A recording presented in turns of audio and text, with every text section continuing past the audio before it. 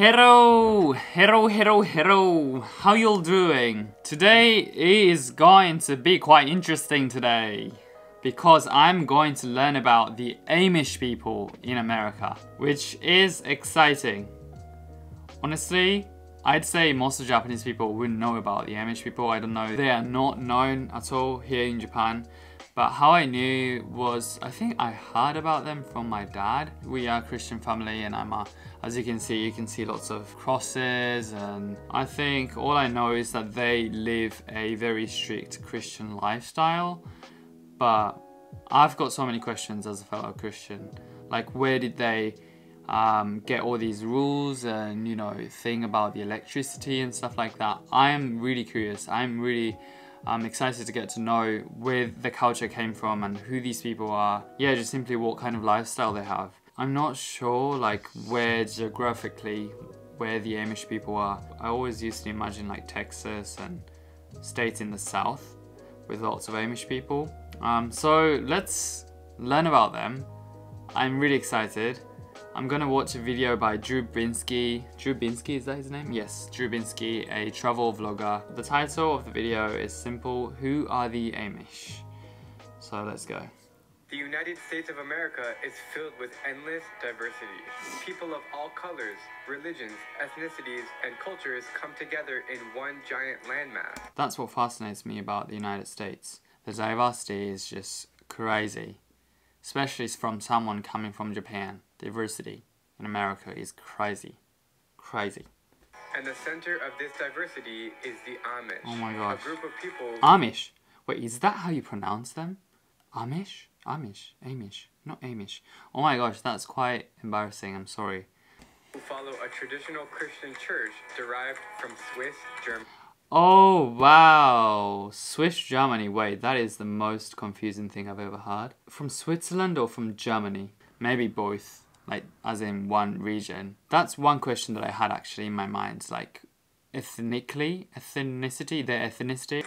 What's up guys, we are here in Lancaster County, Pennsylvania, which is the center of the Amish. The Amish people live here, and I'm here to tell you guys a story about them. So most of them are in Pennsylvania, are they? Oh, he can't show you their faces. I can't show their faces up close because they don't want to be filmed, so I'm going to respect them, I'm going to respect their religion. Interesting. I'm going to interview other people who know about Amish, and I'm really excited to show you guys how they live and teach you about this really fascinating... The scenery is already so Amish. ...culture that lives inside of America. In the US, about 15% of the... Oh my gosh, that is so cool. In the US, about 15 of the... The 300,000 Amish settlers live right here in Lancaster County, Pennsylvania. So 15% of the whole population. But he just said 300,000 Amish people. That's quite a lot. And they are known primarily for three things: simple living, plain dressing, and avoidance of modern technologies. They don't connect to our electricity. It doesn't mean they can't generate their own with solar or wind power or even a diesel generator for business. They don't drive automobiles. If they have a business that requires a truck or riding lawnmowers, they can certainly lease a truck, but they would have to have a non-Amish to drive the truck. Oh my gosh. Do you know what that reminds me of? That reminds me of the super Orthodox Jewish people that keep the Sabbath on Saturday. Yeah, just the story of my Japanese friend living with a Jewish family, and you know, them asking my Japanese friend to do almost everything on Saturday. You know, can you switch the AC on? Can you put the microwave on? And this just reminded me of that. The Amish migrated to Pennsylvania in the early 18th century and are still living an identical life. That's so sweet. That's technology though, right there. Centuries ago. They get around by horses. They are prohibited to use smartphones, TVs, and cars. Their language today is a dialect of German called Pennsylvania Deutsch. It's a dialect from the Swiss German that they brought with them, plus about 300 years of words that got made up and some English words mixed into it. That is so cool. But higher education is generally discouraged as it could lead to social segregation and the unraveling of the community. And how many kids does a typical family have? Right now, the average is right around 8.5 in Lancaster County. That's that is like, time stopped in this region. It feels like time has just stopped from 100 years ago or something. I don't know, it's fascinating to think that there's still people who live like this. In America, guys, in America. That's the thing. We were given this spring. 8.5 kids, so that's a lot of money to keep them up. I'm assuming they're mostly farmers? No, they're mostly not farmers. Only about 30% are in farming. The rest are in trades like home building, roofing contracting, barn building, shop owners. They have their own schools. They value a rural life, manual labor. Oh my goodness, that is so cool. It's interesting what they're wearing on their heads. Wow. And living under God's word. And if they fail to comply, they are shunned. Now they've got a very high percentage of the kids staying Amish, in that 95 to 100%, it's probably above 95% staying Amish. Wow. The Amish are very private people who avoid as much contact with strangers and the outside world as possible for important religious and cultural reasons. It's really cool to see this kind of people living inside the USA, because America's modernizing so quickly and we're so crazy about getting new technologies and living the most urbanized life as possible. Right. And then you have people like the Amish who are just doing the complete opposite and enjoying life debatably more than we do. It's really special to see and experience, and I hope you guys learned a thing or two from this video. That is so fascinating, honestly. You know what? Sometimes, right, when I'm just like living normal life and seeing, you know, I'm a kind of person that wants to stay away from technology. It's the one that makes videos. But do you know what I mean? Like in everyday life, I try to avoid being on my phone as much as I can, especially when I'm around people.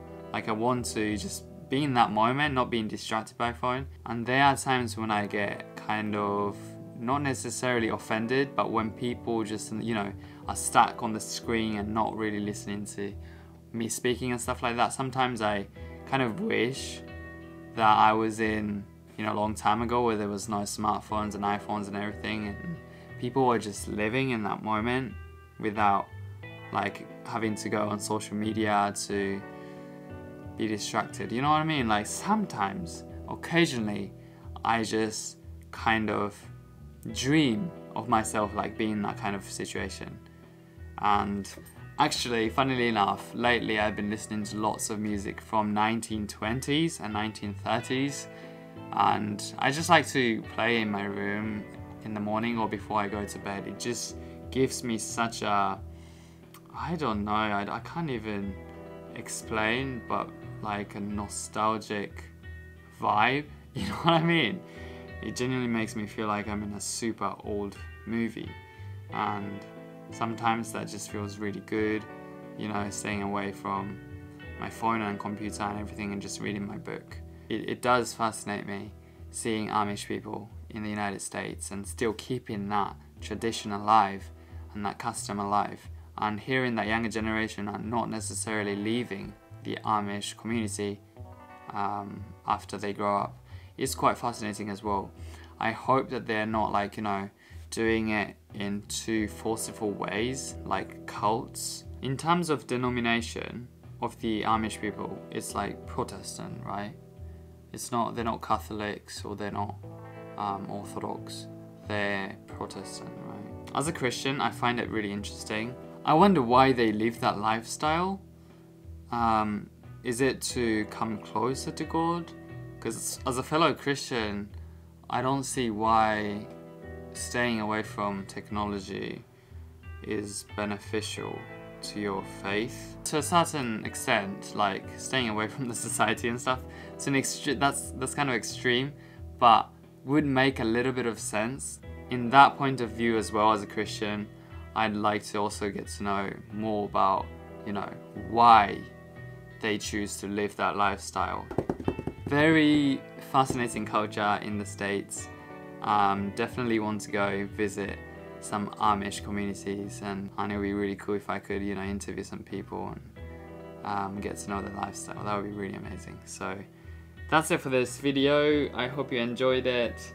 I don't know, let me know your personal experiences. Have you been to any of Amish places? Have you met any Amish people? Let me know. But for now, that's it for this video, and I'll see you in the next video. Thanks for watching, guys. God bless. Ciao. Bye.